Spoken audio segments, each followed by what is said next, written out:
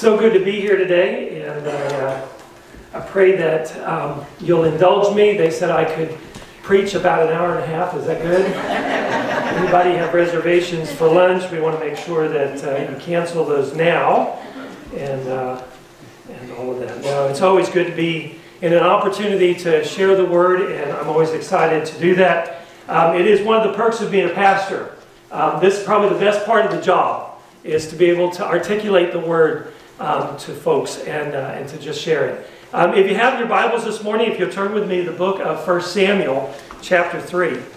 1 Samuel chapter 3, and that's going to be my text. I'll just explain a couple things. I require bifocals, which I've fought for the last 6 years, so I'll be taking these off and on. That's not to make anybody nervous or distract, but I can't read my giant, super giant, large print Bible. It's not quite the altar Bible, but it's still the same. But let's read the text, and then we'll go to prayer, and we'll get into our message today. 1 Samuel chapter 3, beginning in verse 1, says, "Now the boy Samuel ministered to the Lord before Eli, and the word of the Lord was rare in those days. There was no widespread revelation, and it came to pass at that time, while Eli was lying down in his place, and when his eyes had begun to grow so dim that he could not see, and before the lamp of God went out in the tabernacle of the Lord, where the ark of God was, and while Samuel was lying down, that the Lord called Samuel, and he answered, 'Here am I.' So he ran to Eli, and he said, 'Here am I, for you called me.' And he said," I can't turn my page, apologize, "I did not call, lie down again,' and he went and lay down. So the Lord called yet again, 'Samuel.' So Samuel arose and went to Eli, and he said, 'Here am I, for you called me.' He answered, 'I did not call you, my son, and lie down again.' Now Samuel did not yet know the Lord, nor was the word of the Lord yet revealed to him. And the Lord called Samuel again the third time. So he arose and he went to Eli, and he said, 'Here I am, for you did call me.' Then Eli perceived that the Lord had called the boy. Therefore Eli said to Samuel, 'Go lie down, and it shall be, if he calls you, that you must say, Speak, Lord, for your servant hears.' So Samuel went and lay down in his place. And when the Lord came, and he stood and called as at the other time, 'Samuel, Samuel.' And Samuel answered, 'Speak, for your servant hears.' Then the Lord said to Samuel, 'Behold, I will do something in Israel at which both ears of everyone who hears it will tingle. In that day I will perform against Eli and all that I have spoken concerning his house from the beginning to the end. For I have told him that I will judge his house forever for the iniquity which he knows, because his sons made themselves vile, and he did not restrain them." We look at this passage of Scripture real quickly, and then I want to go to prayer. I want to get our hearts in the right place. We kind of remember this story from Sunday school. I know I do, and I can definitely recall the details of it. But this morning I want to draw our attention to the word call. God calls us in no less than 4 ways. He'll call us in many other ways, but no less than 4, and that's what we want to look at today. But let's bow together for prayer, and let's just align our hearts with His. Our Father, we pause to thank you for the privilege that we have to be here today. This is a true freedom that we can sometimes take advantage of. And Lord, your word reminds us that we should never get in the way of getting together and being surrounded with your folks and to be in your presence. God, thank you for this privilege, this freedom that we have. Lord, we've walked through these doors today with some excitement and some unsureness. We might have had some issues already this week that have presented themselves. And as they're important and they're things that we might have to deal with, we pray this morning that you'll move them aside so that we can focus on you. God, we pray that you would allow the distractions of this life to be separated from us at this moment so that we might hear directly from you. Just as you called to Samuel that day, we pray today that you would call to us. We pray, Father, that you would align our hearts and our minds with you, and that we might just listen intently with our hearts, that we might do more than just listen, that we might become doers of this word. God, I pray today that the words that leave my mouth are not mine. That, Lord, you might take these words from my heart and from your lips and apply them to our lives. And Father, we pray this in Jesus' name. Amen. God calls us no less than 4 ways. So when you hear the word God calling us, there's something that comes to mind. We think that this is this divine appointment like Samuel had. I can't say that I've ever had God specifically and directly speak audibly to me, and I think that's something we look forward to. But we have the Scriptures, and we know that the Scriptures are a way that He communicates with us. So when we hear the phrase, this call of God, we tend to attribute it to a vocational calling or a missional engagement, where God's calling us to do something very specific. So we want to look today briefly at 4 specific calls that God calls us to be a part of. I'm going to give them to you, and then we're going to go back and unpack each one. The first one is, first and foremost, a call to salvation. God's not going to speak to you beyond that one until you know Him, and He knows you well. And so the call to salvation is our first one. The second one is a call to sanctification. A call to sanctification. The third one is a call to service. And then the fourth one is a call to accountability. And these apply to any believer. These apply to all of us. So the first one we want to look at today is the call to salvation. In today's text, we see how Samuel had not yet known the Lord. He was still without any real connection other than he was in training.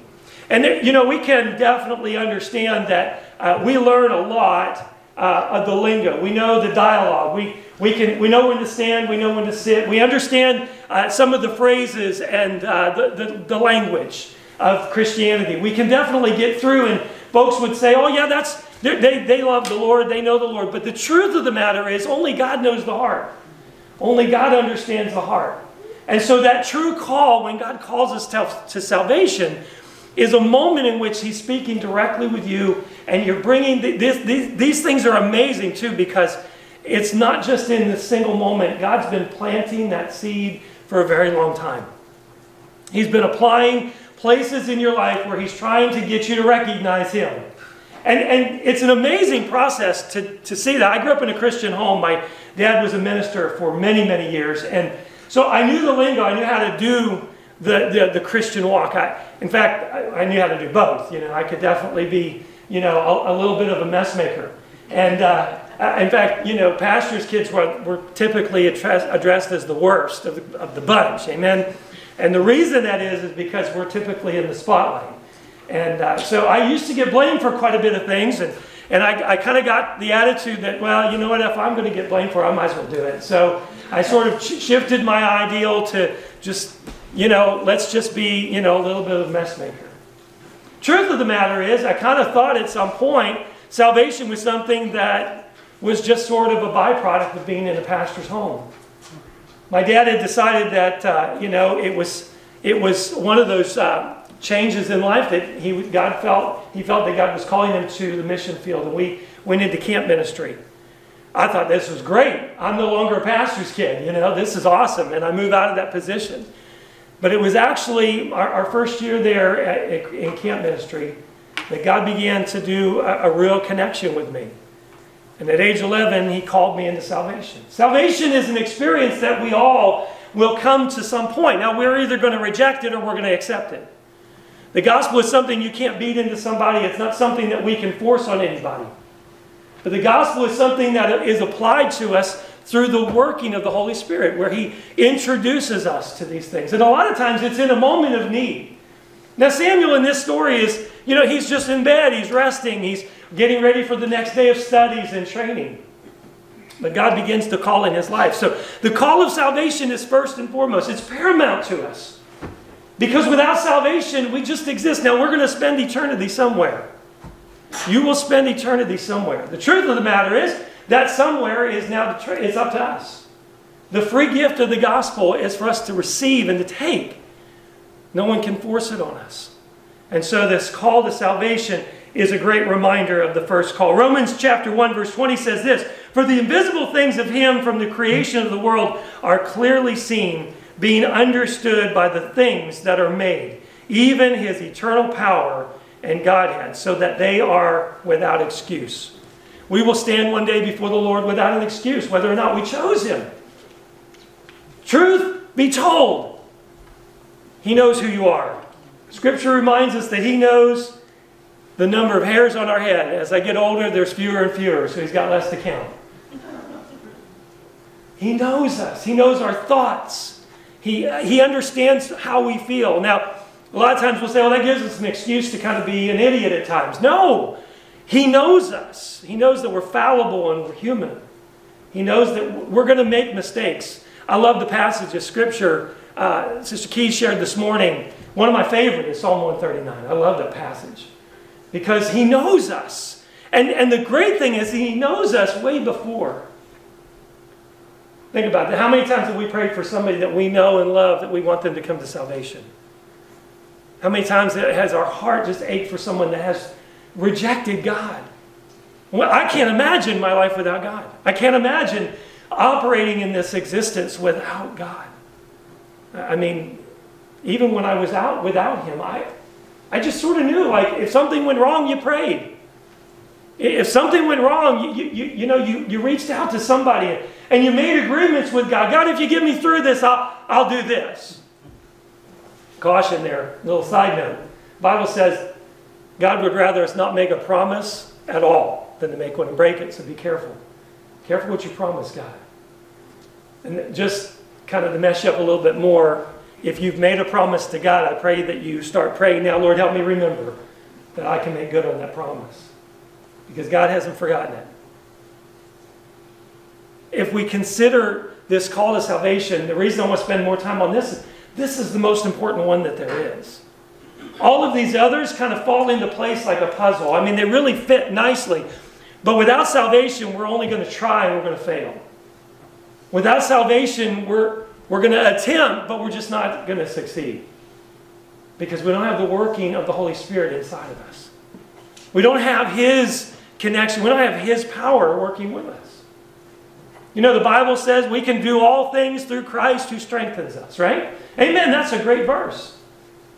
That only applies to Christians.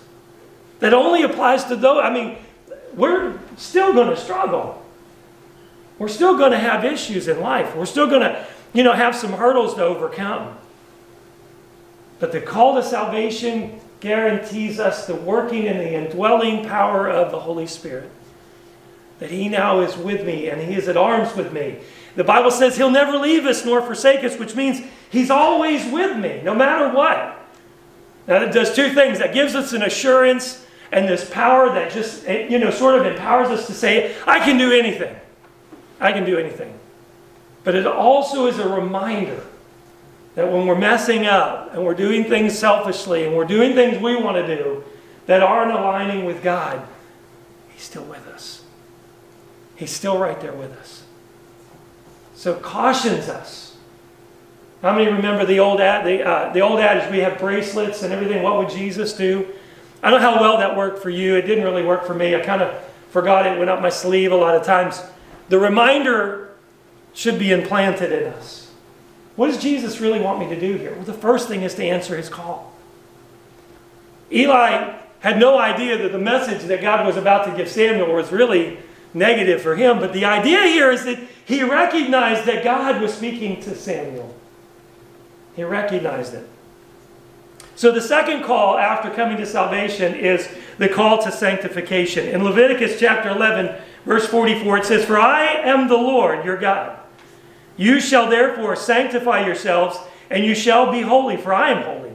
Neither shall you defile yourselves with any manner of creeping thing that creeps upon the earth." So in this text, we see that God is actually summoning his children to experience godly living. Sanctification is a word we probably don't use a lot. I kind of think we've just come through COVID and we've gotten sanitizing happy, haven't we? My hands are raw. I've used that. I like the Bath and Body Works one better. I think it smells nicer, and the other one's just too sanitary, and it's raw, man. It's just, I know, you want to kill the germs. I get it. Sanctifying is living holy. It's sanitizing who we are in God. We are fallible creatures. We're going to mess up. We're going to do things wrong. We're going to focus on our selfish desires. There are times in our life where we're going to just say, you know what? I don't care. We had rules growing up in our house. I'm the middle of 7 children. We had lots of rules. In fact, I thought the Bible was harsh to live by, but the rules at home were pretty hard. And rules were things that we were given the instructions. These are the rules, and then these are the consequences. I was really glad we kind of knew that, because then I could wager, is the consequence something I can endure? Does it really outweigh the pleasure I think I'm going to get from doing the thing I should do? So I sort of balanced that. And there were many times where I thought, yeah, I can handle being grounded for a week. It's okay. Of course, my parents then had always, invoked the idea that we can subjectively change the consequence if we find that it's not effective. So, I was spanked twice in my entire life. I just want you to know I'm not a good kid. Was never a good kid. It's just that they found out that I bruised pretty bad and it looked really, really ugly. And so they had to find alternative methods for discipline. It didn't mean that I didn't press those limits or reach out and look for how far they're going to go. How easy is this going to be? They can't hit me. Amen. That's awesome. But discipline is one of those things that God instructs us that He does it because He loves us. In Hebrews it says that He chastises or disciplines those that He loves. I love to discipline my children, not for the sake because I'm this ogre of a parent, but I want them to get it right. I want them to understand that this thing called life is one of those challenges that you're going to navigate and you're going to make your own decision. And at some point, as parents, we've got to let them go and kind of do their own thing. But I want them to understand that there's a consequence. There's a consequence. Sanctify. I've got to kind of daily do this thing. Where I've got to sanitize who I am. God says, be holy and live holy because I'm holy. Well, man, I'm never going to measure up to who God is. I mean, He's God. He's the Almighty. He's the Creator. And yet, I'm supposed to measure up to that kind of creature, that kind of being? There's no way. I can't do it. Some folks take the attitude, well, if I can't do it, so why try? We should be pressing in. Daily, I need to do this. Daily, I need to sanctify myself. I need to just be honest and raw with God. God, I messed this up. I did it wrong. And first and foremost, I got to get it right with you. Beyond that point, I'm incapable of making it right with anybody else. I can attempt to. If I've offended somebody, I've done something against somebody else, I've got to make it right with them, yes. But if I haven't made it right with the Creator, then I'm working without any power. Somebody's unplugged me. To sanctify myself means I've got to deliberately live how God wants me to live. Sometimes that looks weird to the world. The Bible says that we're a peculiar people. I like that word peculiar. That means strange. We're oddballs. We don't match the worldview of things. We don't blend in. And there's the caution. If we're blending in too much with the world, then we might not be living a life that's holy. That's not to say that we got to be weird all the time, but we've got to look at things differently. When a catastrophe happens, we don't need to have the attitude, oh my goodness, everything's falling apart, and panic. I got to tell you, coming through COVID made a lot of folks go crazy. We panicked. Our world has been through a lot. And this book that we read tells us that it's not over yet. And we're going to panic over this disorder or that disorder. At what time did we forget that God's still on the throne? We can't live a life that's holy if we're running in panic. The Bible says we're not supposed to worry about anything. That doesn't mean we won't. It just means we're not supposed to. We're supposed to have faith in God that He's working these things out. Romans 8:28 says that He works all things for our good. Even when it doesn't look good. Even when it doesn't apply into my plan. God's working that out for those who love God, to those who are called according to his purpose. There's that word again. And we're called. We're called to live a life that's holy. Our third one is a call to service. Nobody likes this one. This is a tough one. Scripture reminds us that all believers, not just pastors, ironically as I speak to you today, not all full-time missionaries. We tend to think call for service is vocational. It means you have to sell your house, sell everything you got, go to some third world country and do your best to serve God. Listen, serving God is sitting in this pew. Serving God is putting an offering in a plate. Serving God is singing even if you can't carry a tune in a bucket. The Bible says make a joyful noise. It doesn't have to be a good one. It's just got to be a noise. That's serving God. Serving God is doing a job in the church.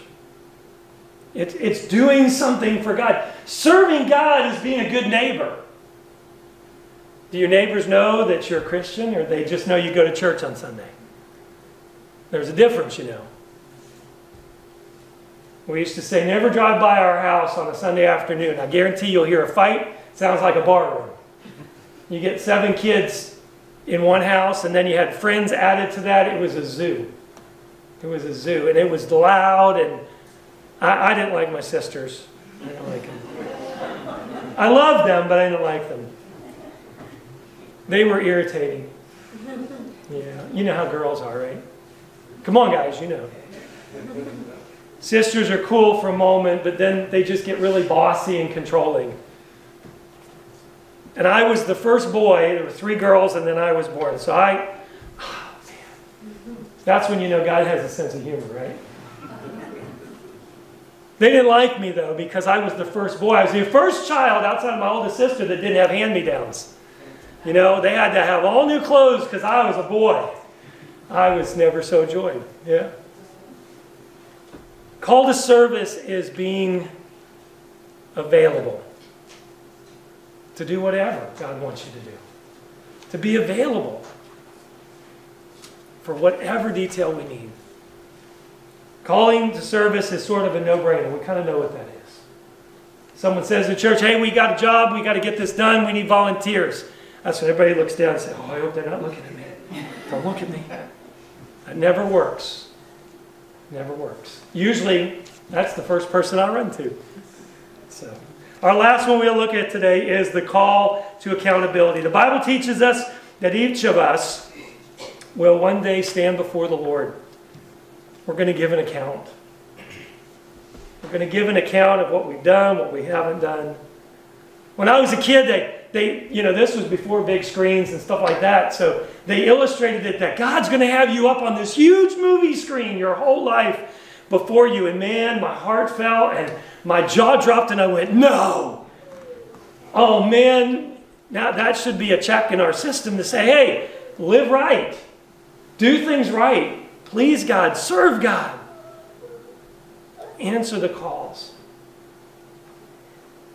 This accountability, I sometimes think we get a little negative when we think about this. Listen, fellow Christian, this is a good time. The Bible says that this is a judgment, but we sometimes think that judgment's always a negative thing. Now, that doesn't mean that there won't be some negative things we got to clear up. But a judgment in my favor means that God's recognized the things I've done good too. Where God recognizes where I was faithful. Where I answered the call. Where I was in service. Where I was just obedient. He's going to recognize all those things. And he's going to recount them so he can say, listen, do you remember when you did this? Yeah, that wasn't so good. But here you were excellent. Here you were obedient. Do you remember when you messed this up? But this is where you were really faithful. See, I want to hear from God, well done, now good and faithful servant. That's the response I want to hear. But man, there's times where we think accountability is where we're just keeping this list. See, let me assure you that through the confession of sin, the Bible reminds us That when we confess our sins, He is faithful and just to forgive. And to forgive means He's removed it. It no longer exists. It's no longer on the list of accountability because we've cleared it up with God. It doesn't give us a license to kind of live the way we want to live. It requires us to be accountable. Is what I'm doing pleasing to God? Is what I'm doing promoting or putting others in the way of the Lord? The truth of the matter is we sometimes are the only Jesus that someone else may see. Are we presenting the right image? To be an ambassador for Jesus Christ means that I resemble the person of Christ. Is it in my conversation? Do I lose control at Walmart because someone has 12 items in the 10-item line? Do I lose control in traffic and all of a sudden have this sanctified righteous rage with the I love Jesus on my bumper sticker as I cut them off? You know, I mean, all joking aside, we sometimes think if we're outside of this building, all of a sudden nobody knows. But God knows. God knows us. He sees us. If God's calling us to salvation, then we need to answer that one. That's not for fire insurance. That's just not to keep us out of hell. That's to join us and give us audience with the Creator. Call to sanctify gives us the ability to daily cleanse ourselves and get clean and get right with Him to start the day. The call to service means once I'm clean and I'm clear and I'm ready to go, I'm now able to serve. Because honestly, to serve with an unsanctified heart, that's just lip service. That's just for the eyes of men. You've done a good deed. But then the call to accountability puts it all into focus. Where I recognize that this is something that it's not between you and me. It's not between my wife and I. It's not between my parents and I. It's between God and me. I want my good side to be outweighing my bad side. I want the accountability to be something I think about. Because God's calling us to be accountable. And with that, let's close in prayer. Would you stand with me? God, we thank you. We thank you for the privilege to fall under the authority of your word. Your word reminds us that when we are under the authority and under that word of God, that we are now responsible for what we've heard. So, Father, you place upon us a charge to take what we've heard here today and apply it. We might be in tune with you, and we might be able to be like Samuel. Here am I, Lord. I'm ready to serve. I'm ready to listen. Help us, God, to hear you. Help us to take this charge seriously. In Jesus' name, amen.